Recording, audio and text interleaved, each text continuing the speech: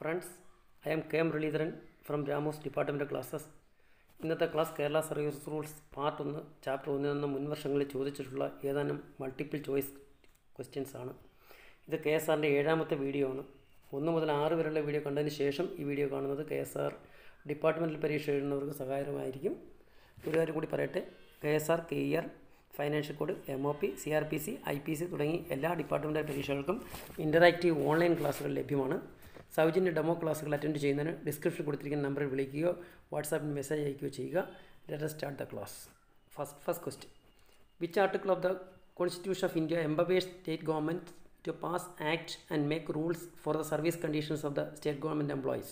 ഞാൻ ചോദ്യം 2 പ്രാവശ്യം വായിക്കും, ഉത്തരവും 2 പ്രാവശ്യം വായിക്കും. നിങ്ങൾ നിങ്ങളുടെ ശരിയായ ഉത്തരത്തിൽ എത്തിച്ചേരുക.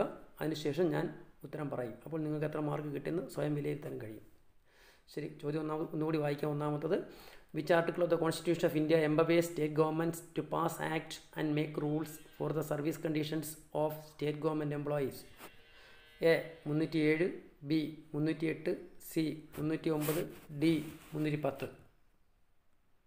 A. 307, B. 308, C. 309, D. 310. ശരിയായ answer C. 309.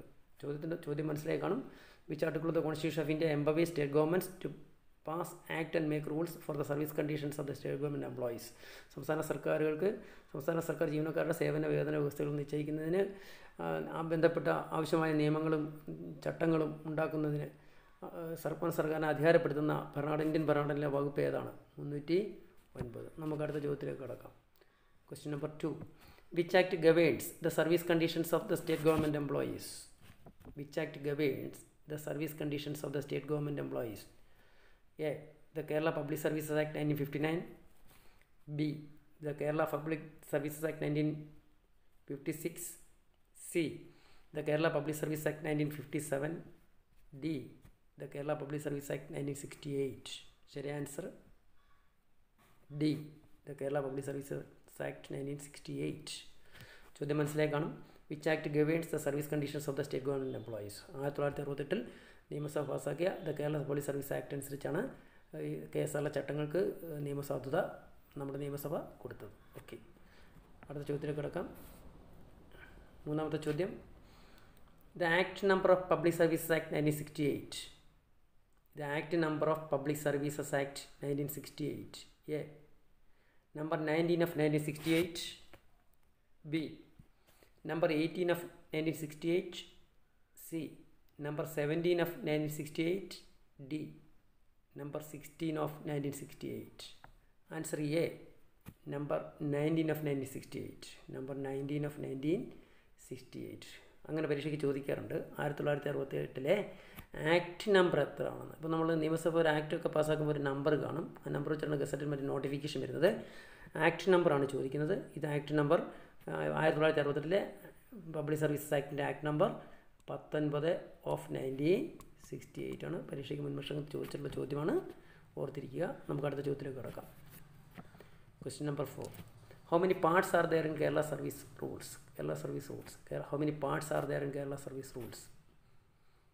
A. 1, 2B, C. 3, D. 4. Answer C. 3. അഞ്ചാമത്തെ question, rules in part 1 and 2 of KSR take effect from? Rules in part 1 and 2 of KSR take effect from? A. 1/1158. B. 1/1159. C. 1/1156. D. 10/1159. ശരിയായ answer B. 1/1159. മുൻ ക്ലാസ്സിൽ പഠിച്ചിട്ടുണ്ട്. Part 1ഉം 2ഉം 1/1159 നിലവിൽ വരുന്നത്. ആറാമത്തെ question വായിക്കുകയാണ്. The rules in part 3 of KSR has the retrospective effect from? A. 1/1156. B. 10/1156. C. 1/1159. D. 12/1156.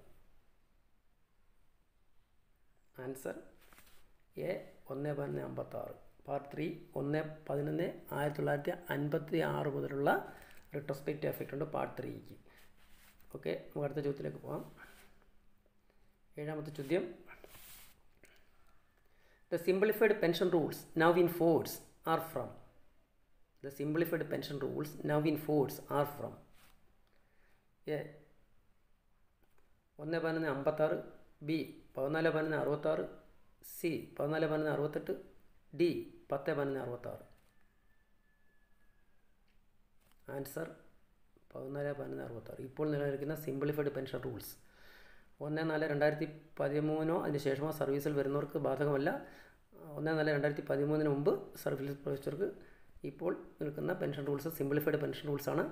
അത് 14/11/1966 മുതലാണ് നിലനിൽക്കുന്നതാണ്. ഓക്കെ, അടുത്ത ചോദ്യത്തിലേക്ക് കിടക്കാം. Question number 8.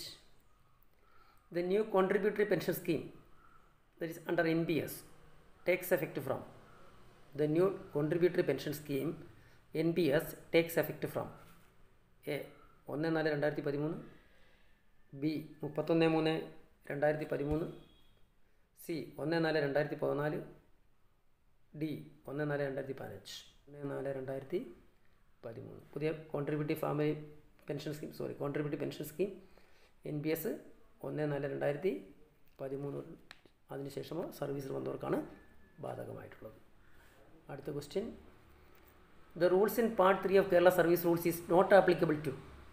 The rules in Part 3 of Kerala Service Rules is not applicable to. A. Part-time contingent employees. B. Persons temporarily appointed through employment exchanges. C.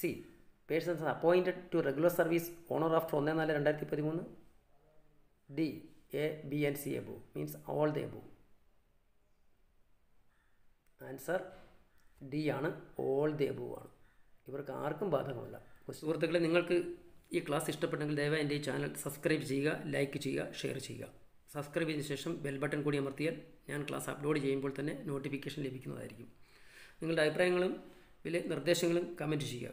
I humbly request once again to subscribe my channel. Thank you.